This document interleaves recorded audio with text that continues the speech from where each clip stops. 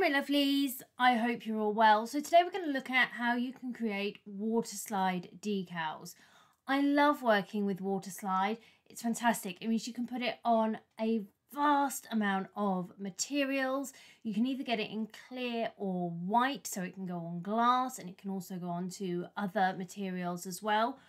Put it on wood, ceramics, it's fantastic, but it does take a little bit of work. So I'm just going to get some images from Design Space. I absolutely love this cow. He is gorgeous. And this is in the Cuddly Animals image set. And this is the image set Adorable Giraffes. And again, these are just super cute. So once I've chosen my images, I can insert them to my canvas. So if we look at this one, it's currently set to a cut. And we can see it's already got a base layer, a solid base layer. So all I need to do is actually flatten this. And because it's got that base layer, it will only cut out that outline. Now I could, if I wanted to, add an offset to that, but that outline is pretty good, so I don't feel I need to. This one's already set to a print and cut, as is this one. And again, if we look at this one, it's set to cut, but it has got a background and it's a solid background. So again, I can just flatten that one. And the same with this one. So they're all set to print and cut. And of course, I can size them and get them to the size I want them to be. I can then go to continue.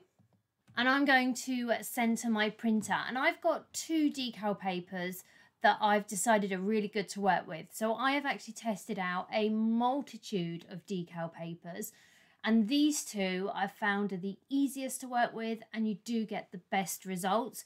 One is a very, very good print quality. The other is a slightly less print quality, but it's still really good. So I'm going to send to printer. Because I've flattened, I won't have a bleed anyway, so I'm going to switch it off. And I am going to choose my system dialog because this will allow me to change my printer settings. Some printers are not keen on water decal paper. They don't like the consistency of it. So you may find that you need to play around with your settings. So always have your system dialog selected. Also make sure that you read your decal instructions so you know which side needs to be printed on so that you can put it in your printer correctly. We're then going to select print. I can choose the correct printer and I'm going to select preferences. I'm going to change my media type to photo paper glossy 2 because I find that works really well. And I'm also going to change my print quality to high. I can then select OK and I can then send this to my printer. Once it's printed, we can then choose our cut setting, and we want to cut all the way through. So I just use the medium cardstock setting. We then want to leave this to dry for about 5 minutes because it's inkjet, and you can get decal paper for lasers, but this is inkjet and it will smear and smudge. So let it dry for sort of 5 minutes. So I've got 2 inkjet papers which I find work really well. There's this one, which is the Sunny Scoper one, and I do find that the print quality on this is slightly better. However, it is more rigid than the other one, so the transference process can sometimes be a little bit tricky. The print quality on this one is very good, but as I say, I do feel this one has a slight edge. However, this one is a little bit easier to transfer. Once I've let this dry, I'm going to place it on my mat in the direction that it is on my screen. So if it's going this way on my screen, I'm going to place it this way. And if it's going this way, then that's how I'm going to put it on my mat. I'm then going to use my Cricut brayer to secure that to my mat. Because this is a print and cut, it's going to scan for the registration marks first, and then it will go in and cut my pieces. And I do find it's better to cut these now than once you've added the sealant. I find it's a lot better to cut it now.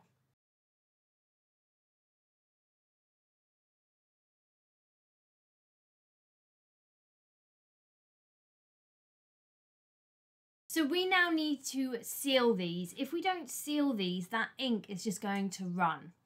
I've tried 2 sealants. The first is my go-to, which is the Rust-Oleum Crystal Clear, and I use this in a lot of projects. And I also tried the Plasticoat Super Clear as well. Not a massive fan of this for the decals. I found I needed to use a lot more coats to stop the ink from running. So for water decals, this is my go-to. And I find 4 coats works really well. You definitely want to do 4 coats of it on this decal paper. Some will only take 3, but I found with both of these, you really want 4. Now, I will say that this stuff stinks, or it stinks to me. And those of you that have known me for a long time know that I am very sensitive to smell. You definitely want to do this in a well-ventilated area, preferably outside. And the smell does linger as well. So even if you do this outside and then bring these in, that smell will still come in. So you want to, if possible, leave them outside for a few minutes just for that smell to disperse. You want to give your can a good shake. We're then going to come in from a height, and you do want to do this from a height. You want a nice coating, but you don't want it absolutely soaking. And we're just going to give that a nice even spray.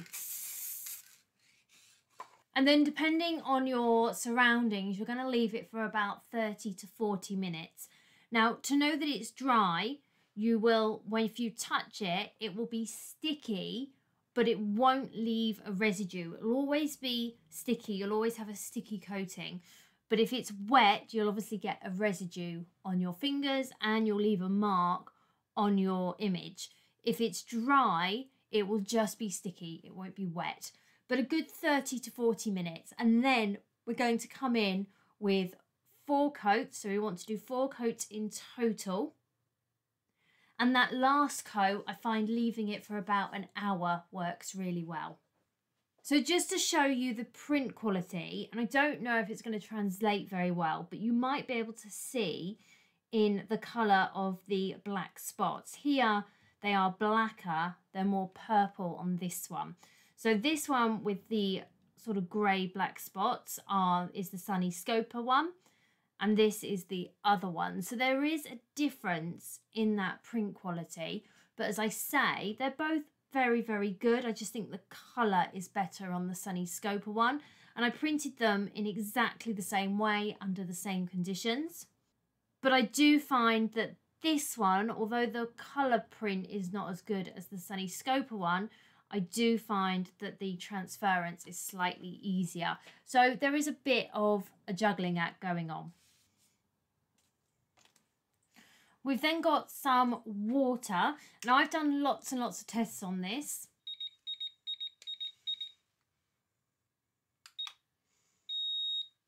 And you really want your water to be between sort of 36 and 38, 39 degrees Celsius.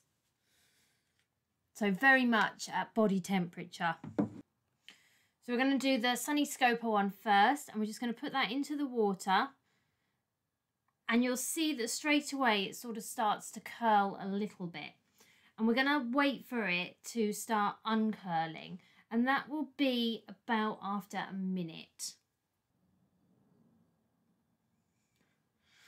So we can see that the body has just about evened out, so has the head.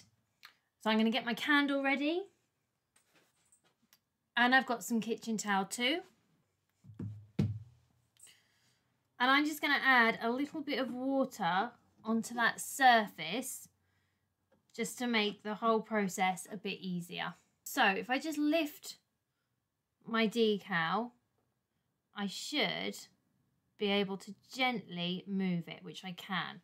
So I'm going to bring it over to my candle.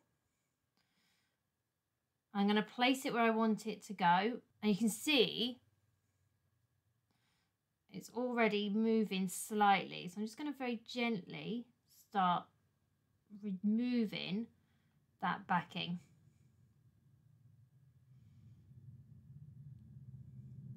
And I'm pressing down as I'm pulling the backing away.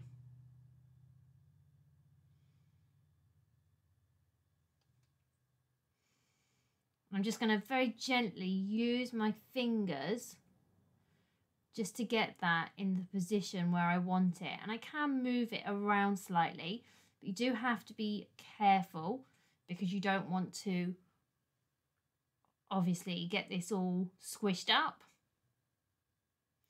When I've got the placement how I want, I'm going to get a piece of kitchen towel.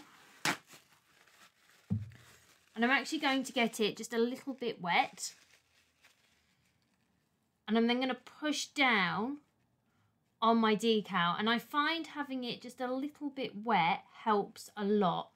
I find if it's dry, it tries to pull the decal up.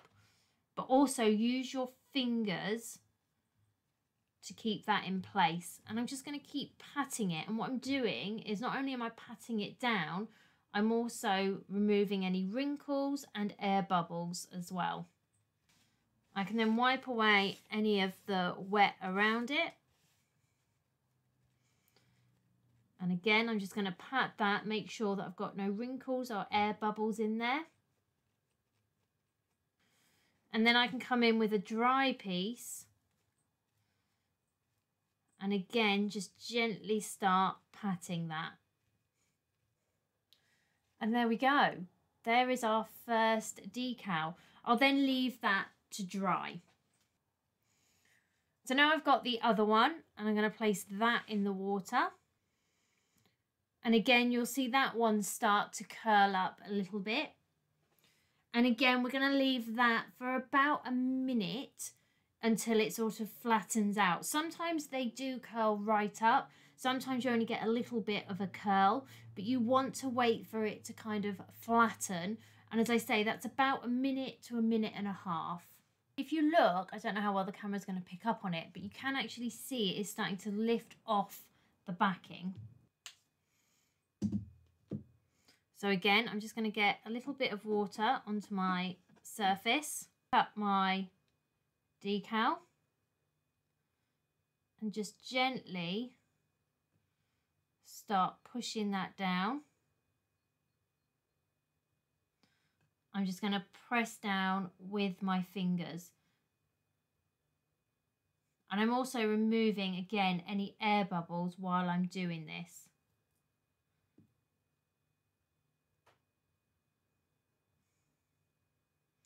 Again, I can maneuver that a little bit to where I want it to go. I can get a little bit of wet tissue towel. I'm just going to gently press that and remove any wrinkles and air bubbles. But I'm also going to make sure that I hold down with my hands as well. I do love working with water decal. They can take some practice. It's always worth doing a practice sheet of just some little images so that you can get used to working with it. It's not the easiest, but once you get your technique down, it does become easier. The main things are making sure that you've sealed it correctly. So 4 lots of sealant works really well. You need to make sure that they are dry in between each layer. And then the temperature of your water is really important. So as I say, anywhere between sort of 36 and 38 degrees Celsius is about right. And it should only take about a minute to a minute and a half for your decal to be ready. As always, thank you so much for watching. Please subscribe, give the video a like. If you've got any questions, leave them below. Make sure you hit that notification bell, and I'll see you all again soon. Bye!